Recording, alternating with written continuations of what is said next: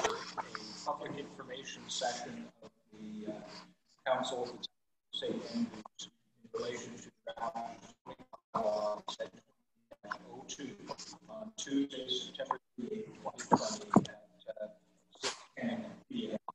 I will look for recording of attendance. I note that all members are in attendance with the exception of Councillor someone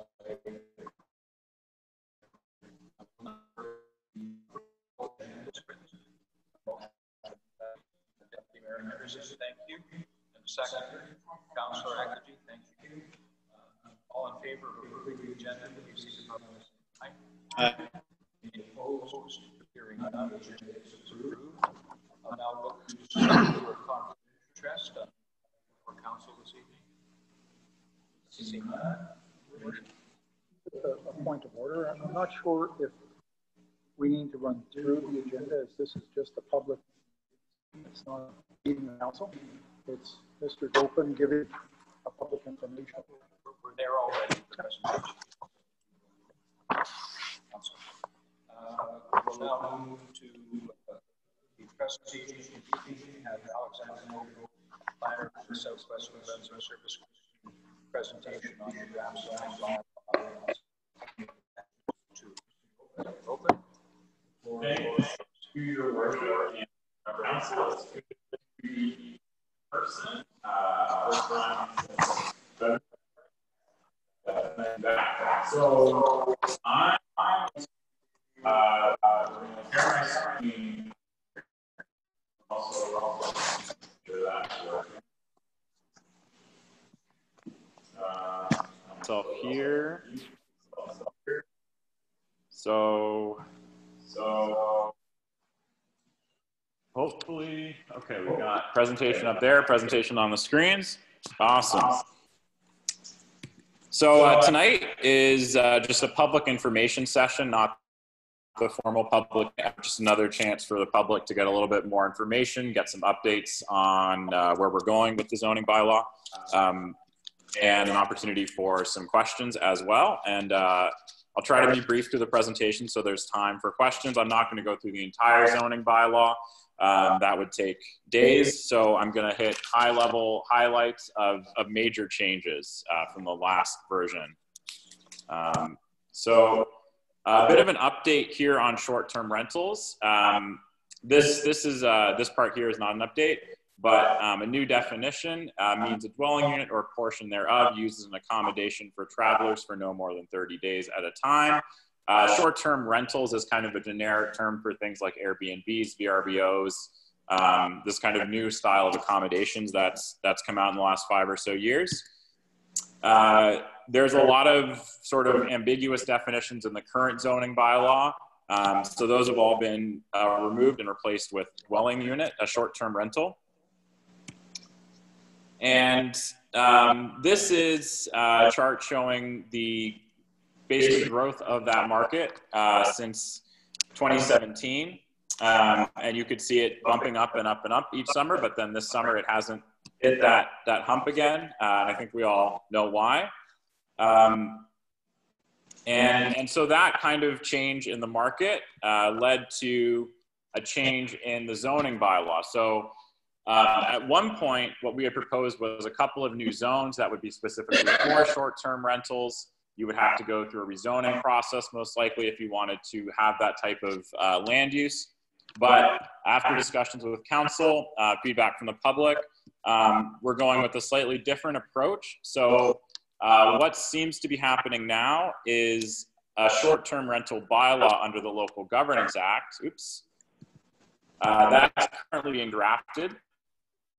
And there'll be some references to that in the zoning bylaw.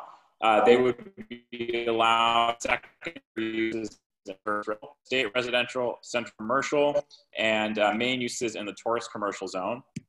And there would be a general provision saying that the operation of a short-term rental shall only be permitted subject to a license or permit issued by the town, and that would come through that short-term rental bylaw.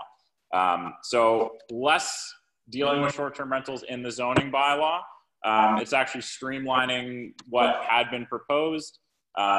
It's merely a question of getting a license under this bylaw and abiding by the conditions of that bylaw if you're operating such a development. As well as addressing short-term rentals, another change is to increase the residential options in town. So that's one of the reasons why having a little bit of regulation around short-term rentals. One of the reasons is to hopefully, with a little bit more work, some people will say, you know, it's just not worth doing. That will open up a few units for long-term use. But as many people have pointed out, and as I'm completely in agreement with, there also needs to be more housing developed. It's not just about returning some of those short-term units to long-term units. It's also about allowing things like garden suites and in-law suites to be more prolific. So accessory dwelling unit, that definition now, if it's an accessory dwelling unit inside, outside the house, if it's under a certain floor space, then it's an allowed secondary use in residential zones. Not exactly the purpose of tonight's meeting, but I do want to mention the secondary municipal plan that we've been talking about. That really deals with look and feel and design of developments in the town plat and historic business district. So having that secondary municipal plan along with allowing some new residential uses, you get more apartment rentals, but you make sure that they look and feel like something in St. Andrews should look and feel. So as I mentioned, these ADUs would be permitted secondary uses in all residential zones. There's still controls through the number of buildings on a lot. So you're not going to see, 6 different little apartments on one lot. It would, in most zones, it would be, you get one accessory building, something like that. And if you choose to use that for an apartment, like a garden suite, then that's fine.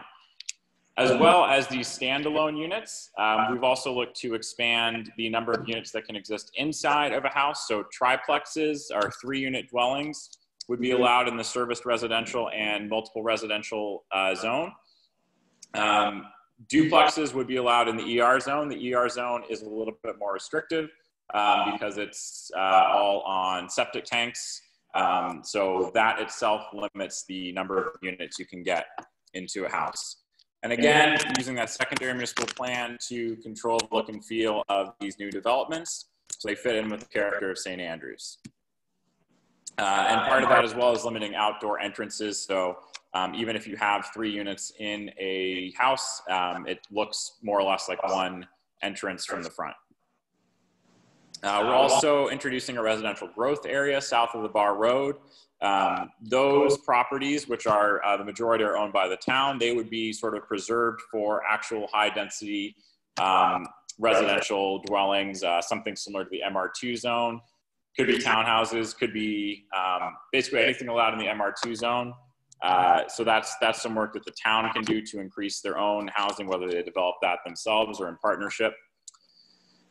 Another change is the setback from the ordinary high water mark. That basically is usually where high tide is. So currently, in the existing zoning bylaw, there is a complete prohibition on any development within 20 meters of that high water mark. The new policy does go a little bit further to 30 meters as is consistent with best practices, but it does remove some prohibitions on what you can do, and it sets standards. So it allows for reasonable development while still protecting the shoreline and aesthetics. So some private residential properties that are green space on the current zoning bylaw, they would just, whatever the zoning is, would go all the way down to the water. So if it's a state residential, that would go, because this would be a general provision. So it doesn't actually need to be mapped. But it's taken some pieces from the Coastal Area Protection Policy, the St. Croix Corridor Regulation, which goes right to the edge of town. These are all sort of coastal protection mechanisms. So it borrows from those, and it can allow for low impact, reasonable development that isn't negatively impacting the environment or aesthetics. So some highlights from that, and you can obviously look at the zoning bylaw for all the details. But habitable buildings over 600 square feet, so anything you're getting a building permit for as opposed to a development permit, those would require some kind of environmental plan dealing with erosion and runoff. That would be sort of approved by a development officer before development could happen in that 30 meters. So it would also limit tree clearing, and it would make sure that people aren't using septic systems in that 30 meters. So if you're in a state residential property, you can still have a septic system on your property, just not within that 30 meters where the runoff would almost certainly be going into the water. So there was some concern, is this going to affect downtown Water Street? You know, the patterns of development are really different there than they are in the outskirts and the more estate residential properties. And I think in particular, there is that clause on limiting tree clearing. I don't think this would affect the character of downtown Water Street. Most of those properties are already developed, and this isn't saying you have to plant trees. It's just saying you can only clear a certain number of trees in a certain time period, and if you have you know, dead trees that pose health and safety issues, then there's no issue with clearing those. So I think it's not going to cause any issues with sort of downtown Water Street. You've got the Maritime Village feel. Outside in the outskirts, you've got more of the rural kind of residential feel. So chickens. This is very similar to other clauses in NB municipalities, St. George, St. Stephen. Even cities as big as Toronto are thinking about urban chickens now. So this would allow the keeping of chickens in the SR and ER zones, but there'd be a lot of restrictions on what you can do. So you can't sell the eggs, it's only for personal use. You're only allowed female chickens, no roosters, and roosters are the noisy ones, the ones that crow. It limits the number of chickens per lot to 4, which is less than a lot of the other municipalities. They must be fenced during the day and cooped at night, so they're not running around, crossing the road, that kind of thing.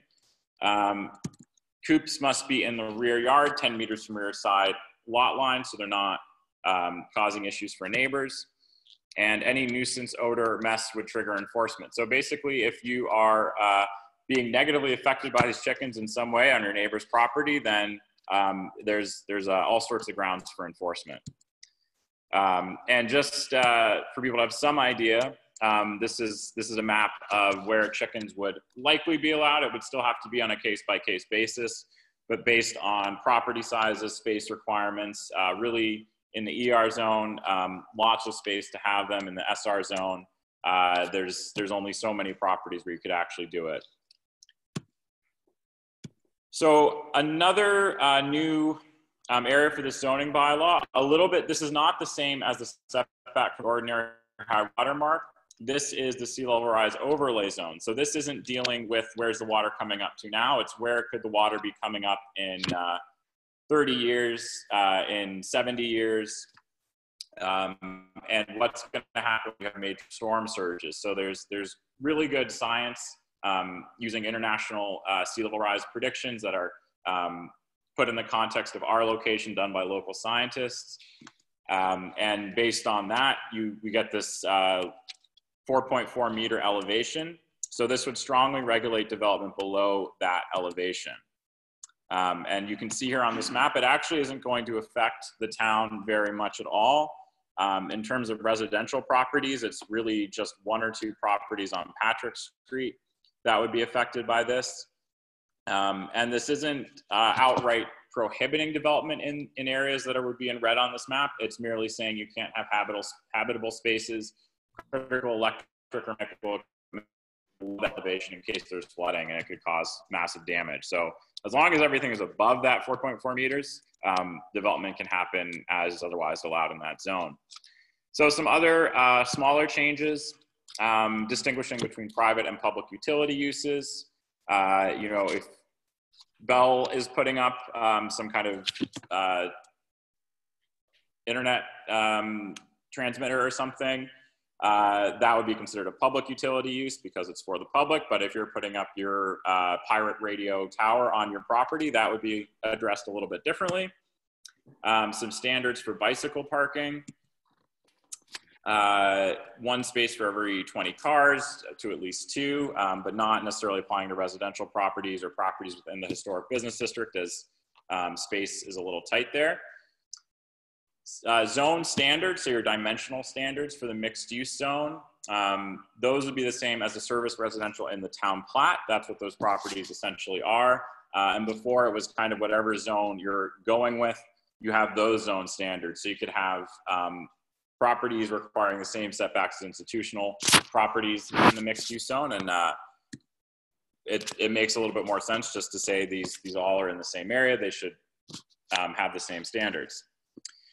As I mentioned, the secondary municipal plan, and if you've been following along over the months, you've heard some discussions about that as well.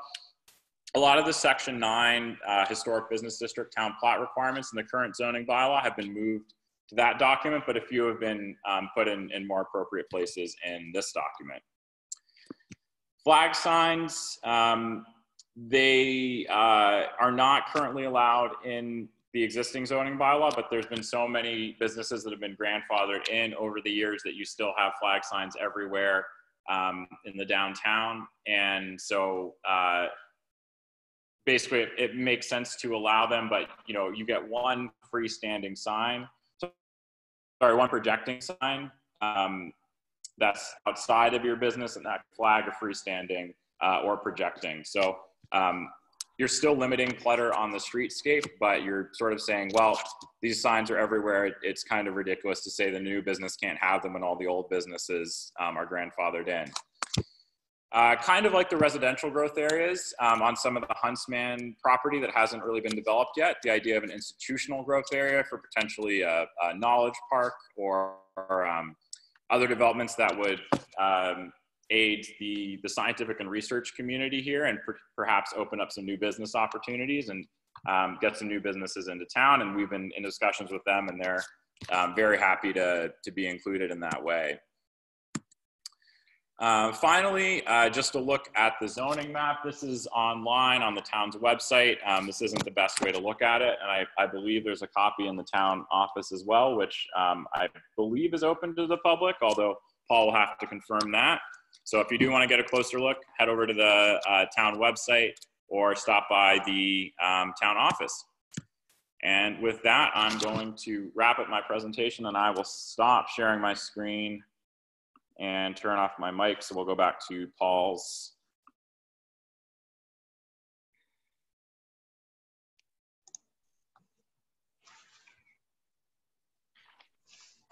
Thank you, Mr. Gopen. I guess it's now time to look to questions. Public questions from the audience here. Through you, Your Worship, do you want to start with the audience here or online? Thank you. My question, I don't know how hard this meeting. I live downtown, you tell me I'm in a commercial zone. When I bought my house, I wasn't in a commercial zone on William Street. So if I have to do something to fix my house, I can't go get my house rezoned. That's the question I have. More than happy to speak with you on that after the meeting. It's an easy process, and it's actually part of the zoning, but I can speak to you after the meeting. So what's the cost? Free. Okay. Yeah, so or Xander can speak to it. We've identified a number of properties. I'm not sure if yours is one of them. Here's one of them. So maybe a letter from the town. Yes, it is. Okay. Then yeah, we identified a number of properties that were in the central commercial zone and are residential and residential uses. And they can be moved to the mixed use zone, which allows for all residential uses. And we've been going through that process with people, so it's pretty easy to change. We just change all that. Your Worship, maybe as a best practice when someone from the audience asks a question that we repeat it so people that are watching online can hear it as well. So they're just hearing there's no questions right now.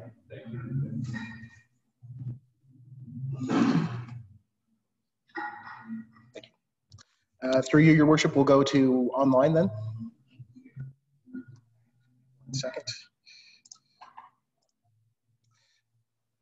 Joanne, can you hear me?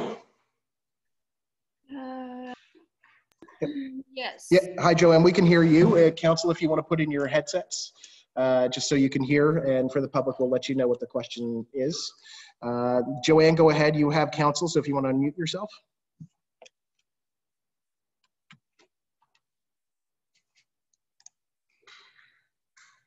Am I muted or unmuted? You're unmuted. Council, can you hear Joanne? Yes. You have all of council's attention. Okay. So I'd like to thank the council for removing the rezoning requirement, which would have been quite onerous. I definitely see both sides of the short-term rental supply aspects. Running a business myself, we have employees that do need some.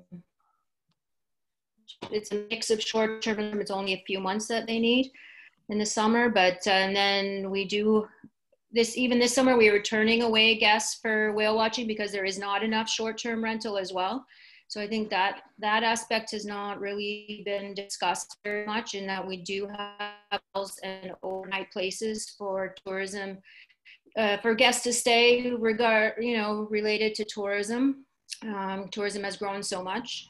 So there is the two sides. One of my concerns is that the municipal plan, the primary municipal plan, has already passed the second reading. And I know we're trying to pass everything together. We don't know what the short-term rental permitting is going to look like at this point. I understand it wasn't presented today. My concern is the municipal plan's already passed the second reading, so there's a lot in that plan that relates to the bylaw. The bylaw directly supports the municipal plan.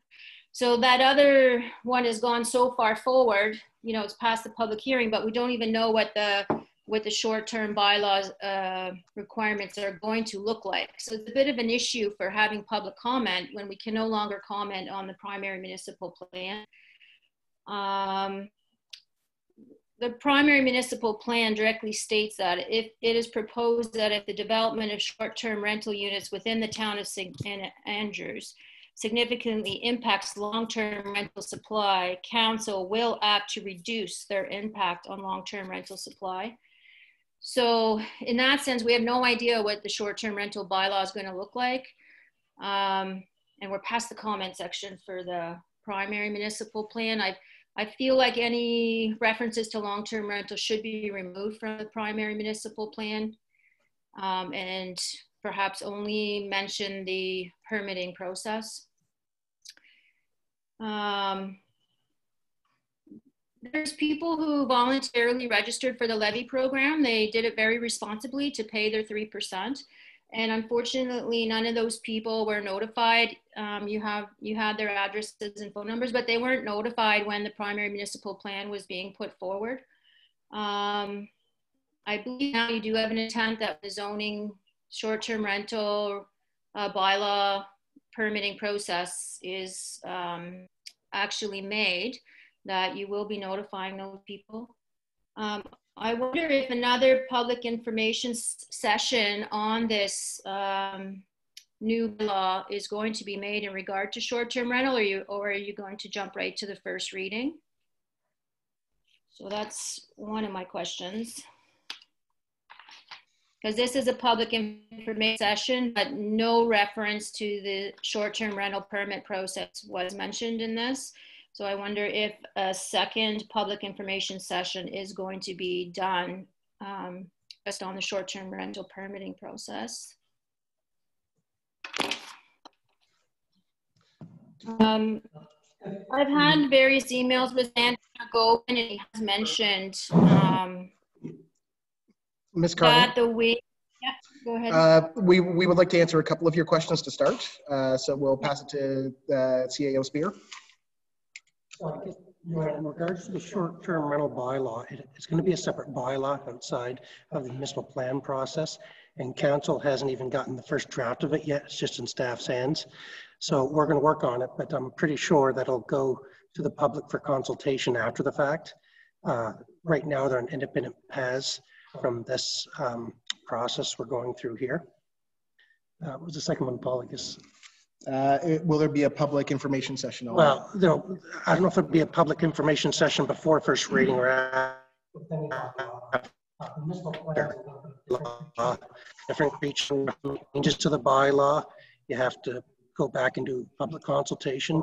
But for other bylaws under the Local Governance Act, we can make changes up to the third reading without having information sessions over and over again.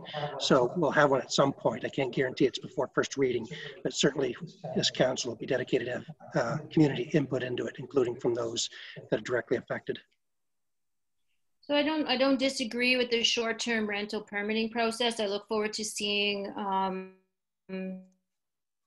what that helps actually, you know, validate the short-term rent in towns. So it's a positive step forward. My concern is the town's reference in the municipal plan, how it's the continued reference on multiple spots in the municipal plan on the impact on the long-term rental. What it does is, as Alexander Gopen said, the language does give the council the flexibility to cap and limit by zone and do a lottery system and cap the number of short-term rentals. And that language is written into the primary municipal plan. And by that, you know, that we're not even sure how that's going to affect because we haven't even seen the short-term rental bylaw yet. But the way it's written in the municipal plan, there's so much reference to the long-term rental market, which in my opinion needs to be removed. You know, the only valid way to improve long-term rental is building student dorms and townhouses and this sort of thing. So by penalizing the short-term rental market, that is maybe not the best step forward, but the way it's written so strongly in the municipal plan, and we haven't even seen what bylaws will be yet, it's hard now to change the municipal plan. That one's gone so far forward. So how do we get the municipal plan changed, you know, when we haven't even seen what the short-term rental bylaws are going to be? What's our steps for changing that municipal plan and removing the stewards looked at it, Ms. Carney. Number one, you can still submit your comments to council, and if they think they're valid enough to change it in this, they can change them now. But something we heard through the whole process is that a lot of people think the long-term rental and short-term market have to have better control in St. Andrews, specifically the short-term rental. So that's why it's built in the municipal plan without specifics. But that's why under the recommendation of our planners from the zoning bylaw, and are now looking at it a separate bylaw will be coming down the pike in the next few months. The deputy mayor would like to comment too, Ms. Carney, before. Yeah, just generally on the hearing of objections on the municipal plan. It's a presentation for the zoning bylaw. Although I do appreciate the comments on the municipal plan, the purpose of this is to actually talk about the zoning bylaw. However, the points on the short-term rental bylaw around it is council has best practice after first reading, always doing a hearing of objections. I think we've done it on every single bylaw that we've passed, and this one will be no different. There'll be an opportunity for town hall. There'll be an opportunity for public to attend a meeting or a Zoom call and give their input or support for it. So it's going to go through the exact same process as every other bylaw that this town has faced over the last 4 years. But I will agree that the zoning bylaw does reference the short-term bylaw. So I do think that it would be imperative for council to have that on the table and begin that process before passing the zoning bylaw. So my understanding is staff has a copy of that. Is that correct?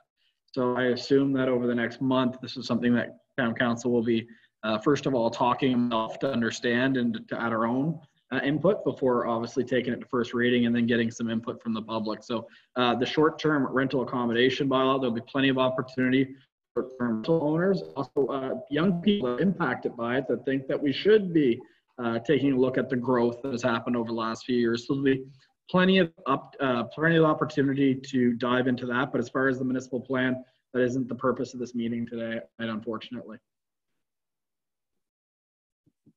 Okay, thank you.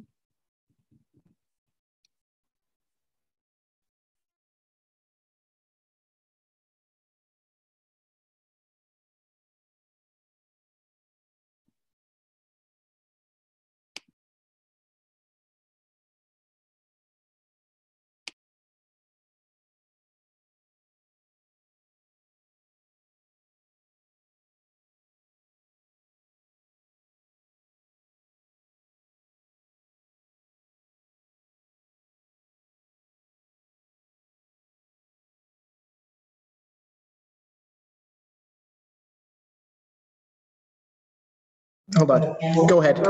Sorry, Councillor. Yeah. Thank you. No, I think my comment is the issue at hand, but more about process.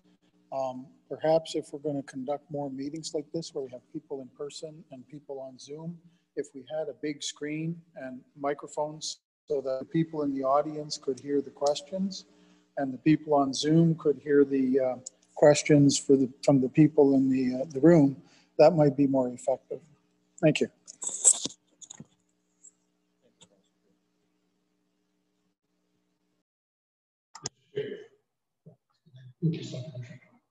This is just a quick question. We're going on the next up. Are election signs usually dealt with in the zoning bylaws and or just by policy? Yeah. Okay.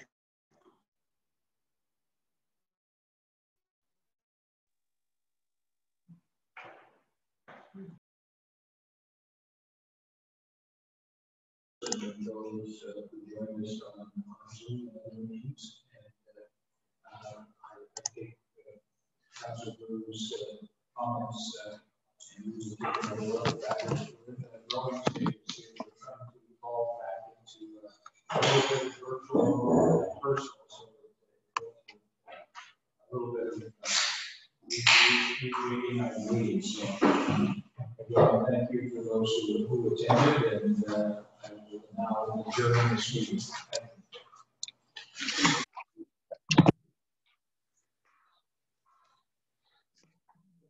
Thank you.